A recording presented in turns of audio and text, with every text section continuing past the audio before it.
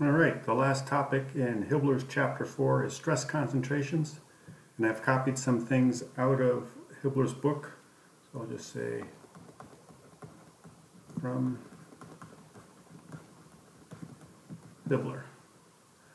And the main concept is that when you have a change in dimension, a discontinuity in dimension, the stress is no longer evenly distributed at the value of the average stress, but there's a concentration and a maximum.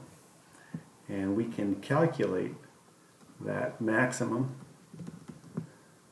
to be some concentration factor, which we're going to look up in this chart, times the average stress for this area.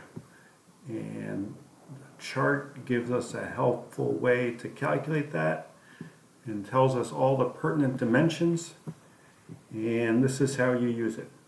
So let's suppose we have some part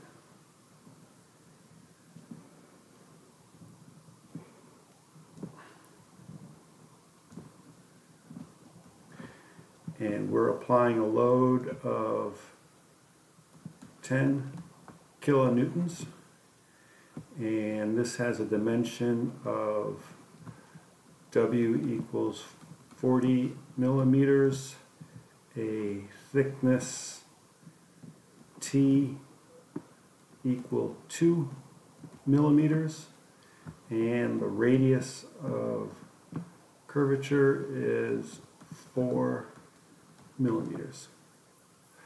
So the key dimensions we need to, the key ratios we need to calculate are R over H, which will be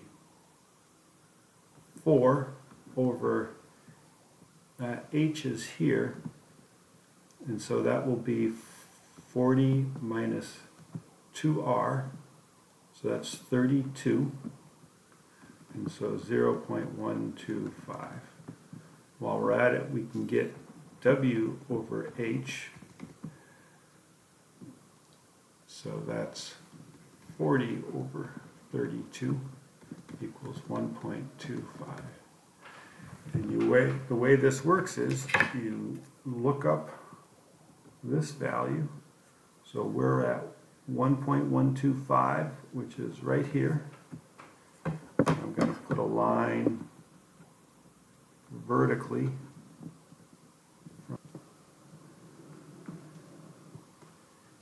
and then go up to a value of 1.25.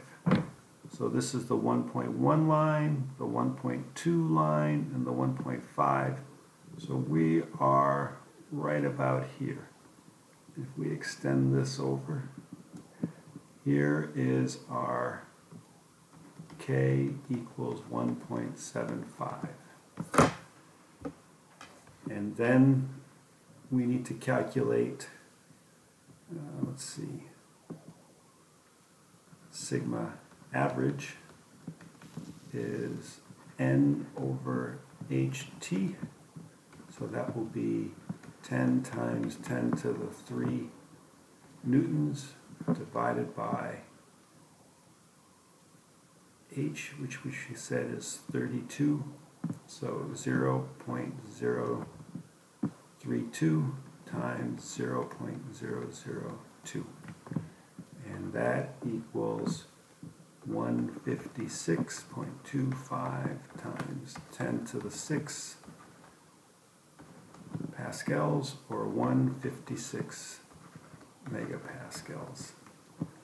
And so sigma max will be simply 1.75 times sigma average, which is 156.25.